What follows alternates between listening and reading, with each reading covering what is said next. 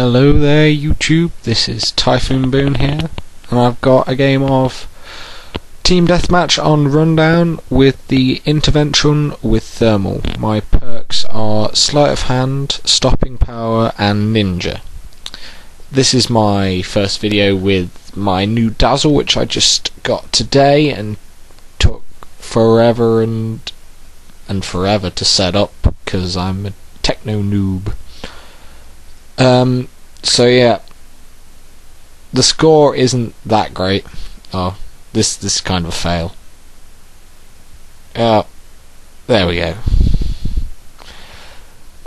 So yeah, I'm not that great a deathmatch player really. I prefer objective games, but if I do play deathmatch, I kind of like to just sit back and support my team and try and stop people flanking us or pick off people at the back who are trying to snipe. I'm sort of a counter sniper in this game.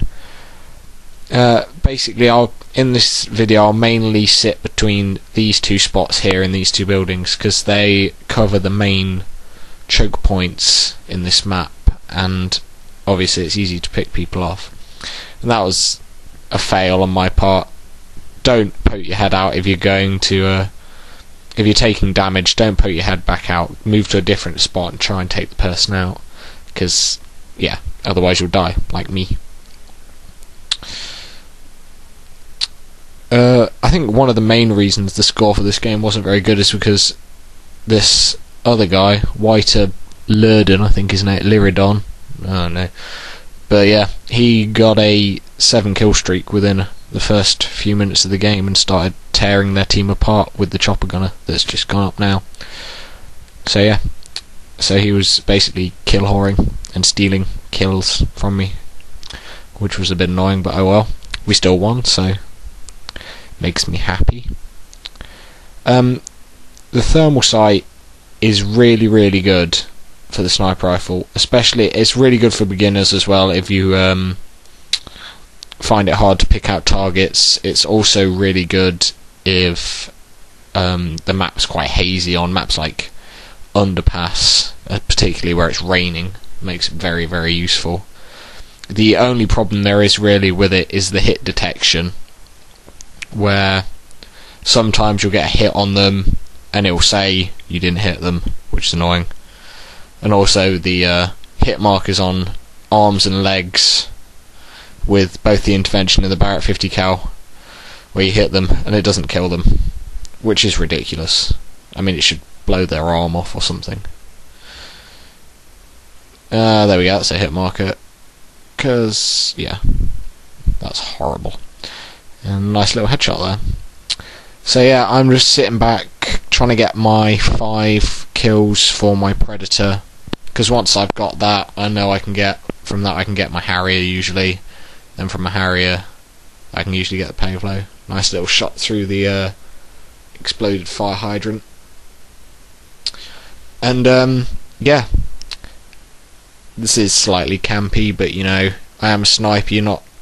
Snipers wouldn't usually rush out. They'd usually sit back and cover people who are running around like headless chickens at long distance. So I mean, yeah, it's more realistic.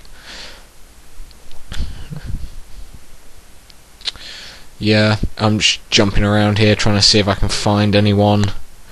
I'm not sure, I think they're all sitting at the back somewhere, but some of my team are pushing up, so I'm just going to wait around. And then the radar comes up, so I'm having a look around and see if I can have a look towards where the red dot's coming from. This is fail, and somebody else kills him.